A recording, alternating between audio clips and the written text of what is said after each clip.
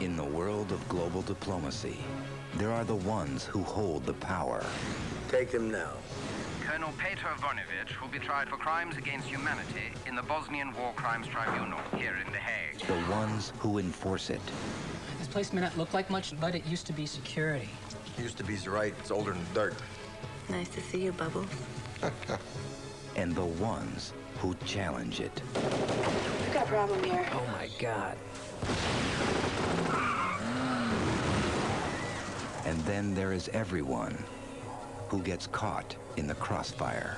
The United States government must arrange for the immediate release of Colonel Petar Voinovich. Until that time, one hostage will be killed every hour, beginning now. The first will be me.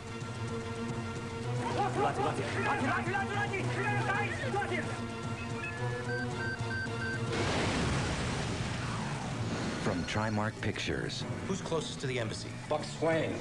Swain is en route with a combined Special Forces assault team.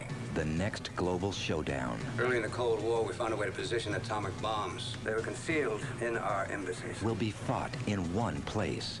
You kill another hostage, and we're coming in. In one incident. These people can't know what's really down there. In 24 hours. Steve, we've got to do this now. Enthusiasm is the greatest aphrodisiac.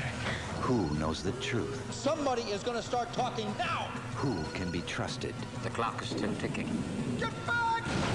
Who can stop the countdown? There's 20 people dead up there, and there's going to be another 2 million. Peter Weller, Daryl Hannah, Tom Berenger. It would take an atomic bomb to keep me out of there. In a new thriller by director Gustavo Graf Marino.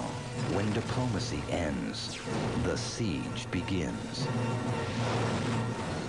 Enemy of my enemy.